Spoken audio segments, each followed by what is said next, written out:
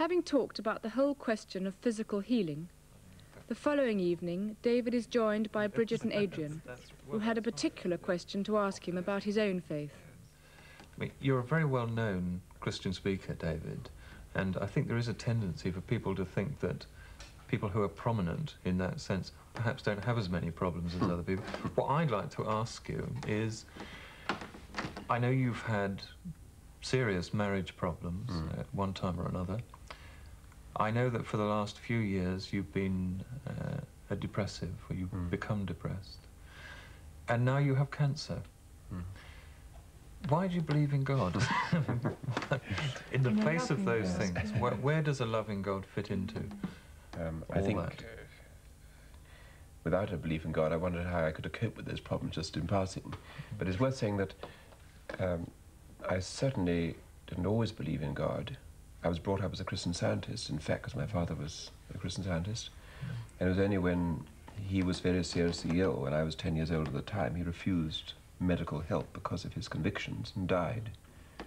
And that was pretty... an interesting parallel. Well, it's very similar to my case at the moment, although there's different reasons, of course, with it, but I'm refusing certain medical help at the moment.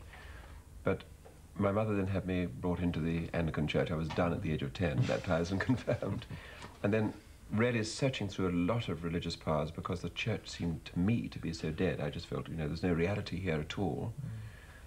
I turned my back on the whole thing. At the age of 21, I was a humanist, an atheist, and a total unbeliever. And it was only then that things began to, you know, come alive for me. Now, the thing that interests me particularly is that one hears a lot of theory about Christianity, doesn't one?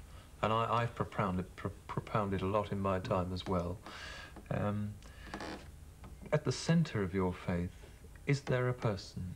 Is there a God who is real to you? It's profoundly real. I remember vividly sitting at a meeting and someone speaking to me about God as a person who could be known through a personal relationship with Jesus Christ. Now, I was at the time at the university studying philosophy and psychology and related subjects.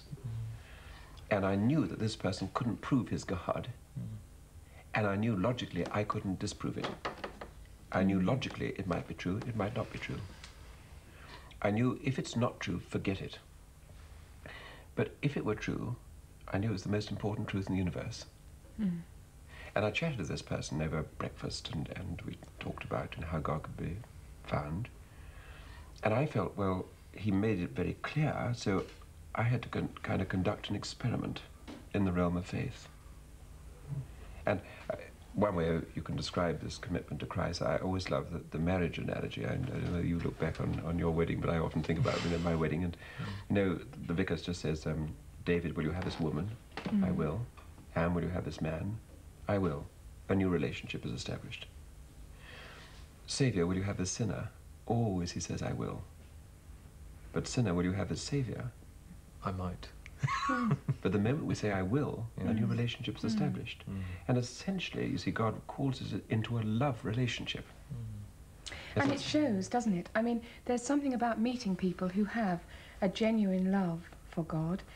The reality of it is quite stunning. Just as, I mean, you were talking about the marriage analogy, but I mean, when you see two people who are in love, it jolly well shows, you know.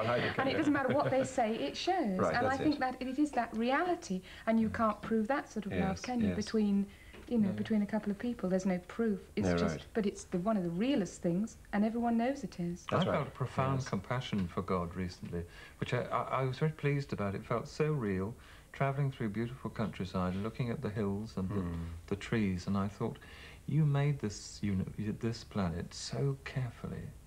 You must have loved it so much, and it must cause you so much heartache that so many things have gone wrong. And I thought, what a huge loving heart there is in the centre of God, reaching out to us. It's a very profound moment for me. I think that the vital thing for me is not just a vague experience of some sort of ethereal being, but it's rooted in history. I mean, Jesus actually lived on this earth.